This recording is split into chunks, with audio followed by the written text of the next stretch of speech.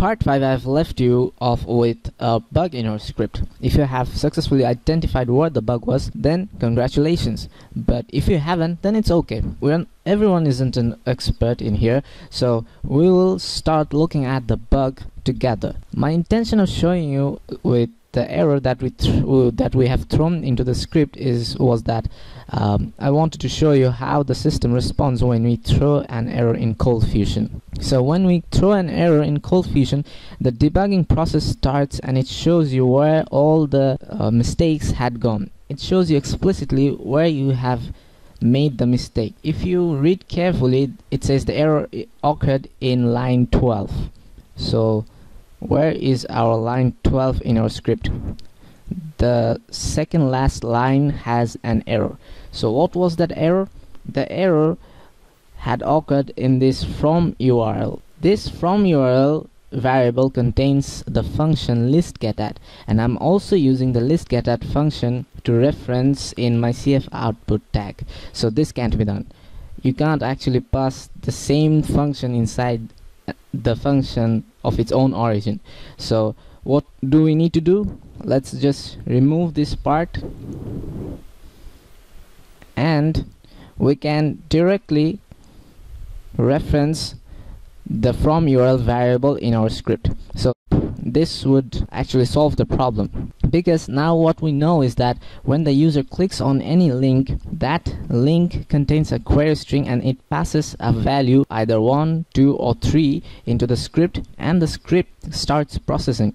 So it takes the value and stores inside this listGetAt function, and the listGetAt function retrieves the question that the user wanted and displays it on the page. So let's see what happens now. Let's save this file and let's go back to our page and refresh it.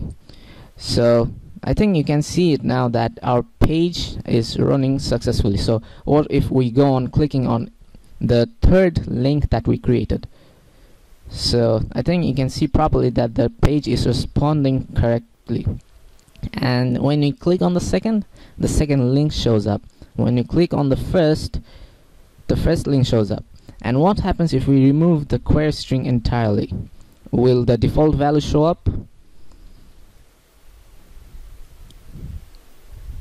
So I think you can see that we have got yet another bug in our system, in our code perhaps. So where is that bug that we need to change, or we need to improve our code? So the system is telling us the value what is your name cannot be converted into a number. So where is that statement residing? It's residing in line 4. And let me tell you, although this Coldfusion debugging process can be very explicit, but it can't tell you exactly sometimes. So because in this case you can clearly see that the actual error occurred in line 2, the line where we created a parameter, but it's telling me that the error occurred in line 4, but the error, it has nothing to do with line 4. What it tries to tell you is that because we are passing a numeric value through our query string, this gets converted into a number. So this number cannot be converted or into a string directly. We can't cast off that number like in other programming languages. So what we need to do is to change this default value, which is a string, to a numeric value. So because we want to show the first question as the default question on our page, so we want to assign 1 to our default attribute of this parameter. So now let's save it and let's refresh the page. So it's working perfectly. So the next thing we're going to look at is how we can use looping. If you're new to programming, then it will be something new to you, because it saves a lot of code for us, because we don't need to go on repeating lines after lines of the same code. It saves us from that. So we can use looping to do the job for us for the repetition or the iteration part. But if you are from a programming background, it would be very easy, and we can use all the while, do while, for loops in Coldfusion.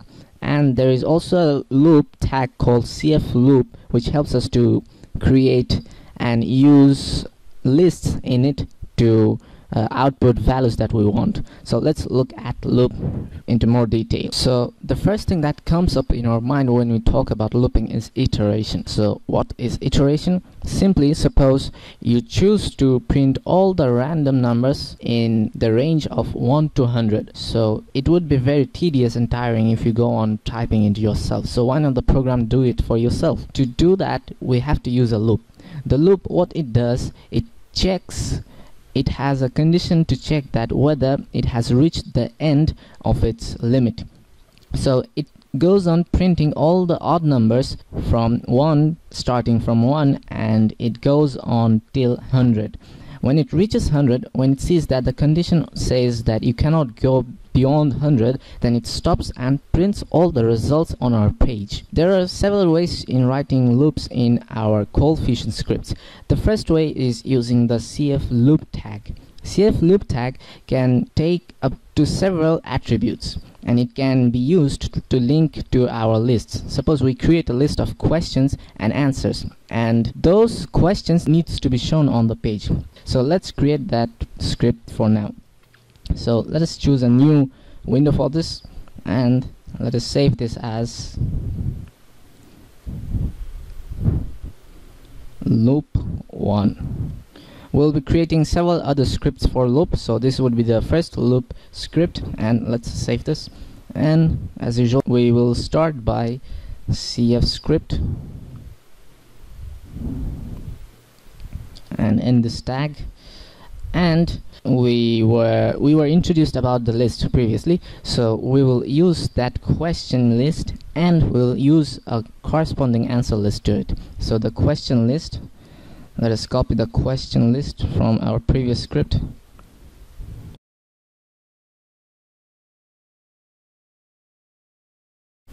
That's done, and we need to create another list called answer. This answer list will contain all the corresponding answers for our questions. So what is your name? So this is what is your age. Suppose we can choose a numeric value for this.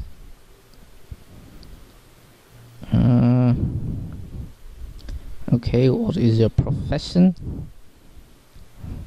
Let's write programmer. That is perfectly alright, and because we want the user to interact with our page, we need a parameter like before, and that parameter will be responsible for taking all the page requests for our question. So this will have the value of URL queue with the default value of 1.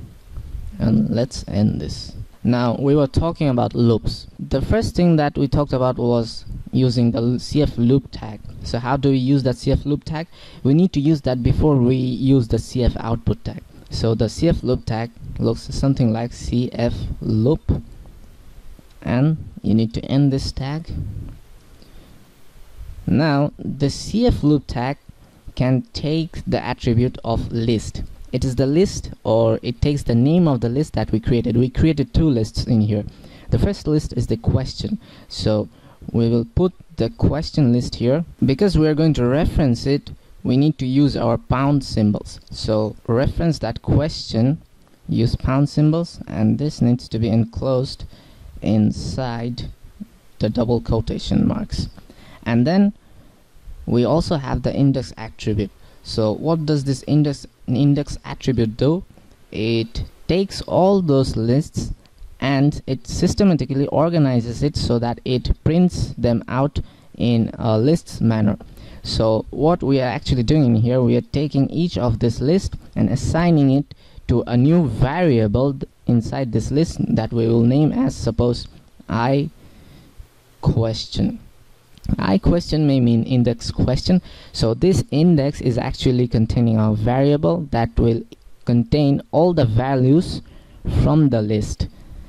So let us now create the cfoutput tag.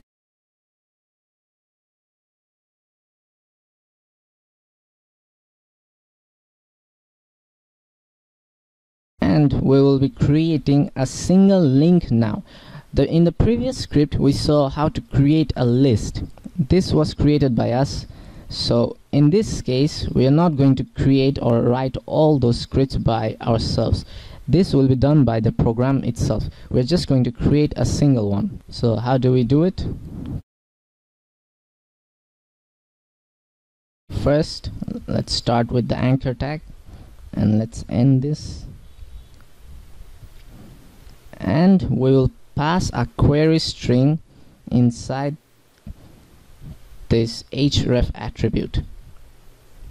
And this query string will have the variable called q, which will contain the value, not the value that we assign, or I mean the numeric value that we assign, but it will contain the value from the index that we created in cfloop.